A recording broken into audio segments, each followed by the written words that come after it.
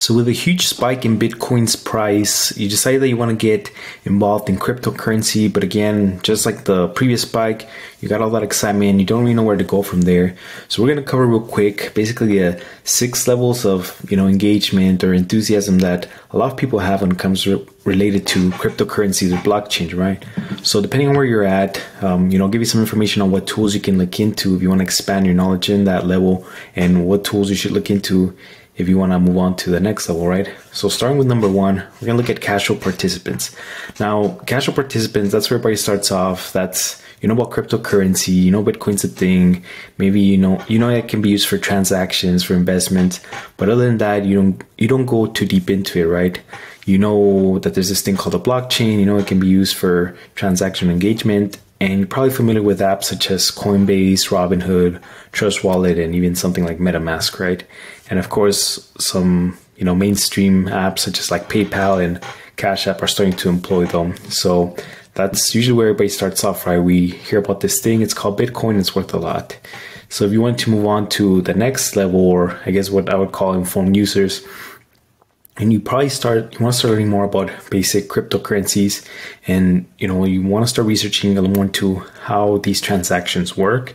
And you're probably doing trades at this point, right? You're buying a coin hoping that it'll go up in price, and just like you would handle regular investments.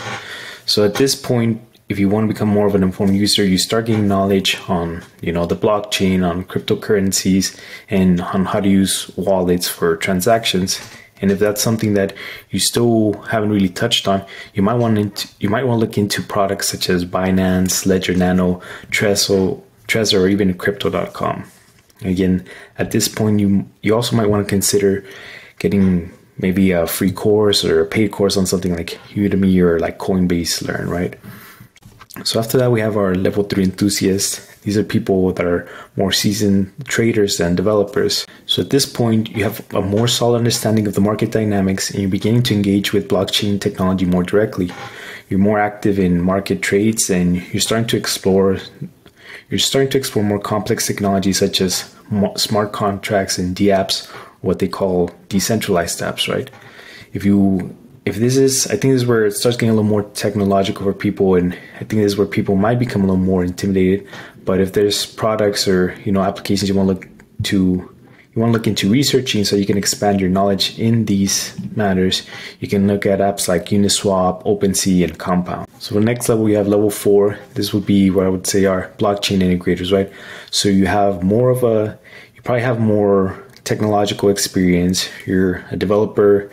You start developing technology, working with technologies a little more in depth, and you start integrating blockchain into other projects or, dApps, right? So I think a big part of, getting to this level is going to be having developmental skills in the blockchain, as well as knowing and having experience in deploying smart contracts. And I think this is where we get away from coins as Bitcoin, which are just used for purchasing, mainly for purchasing value. And then you start looking at more blockchain dependent or blockchain implementative technologies such as Ethereum, IPFS, and, technologies like Chainlink. Then you have your level 5, which would be blockchain innovators, right? So at this point, these people are basically experts in this blockchain industry.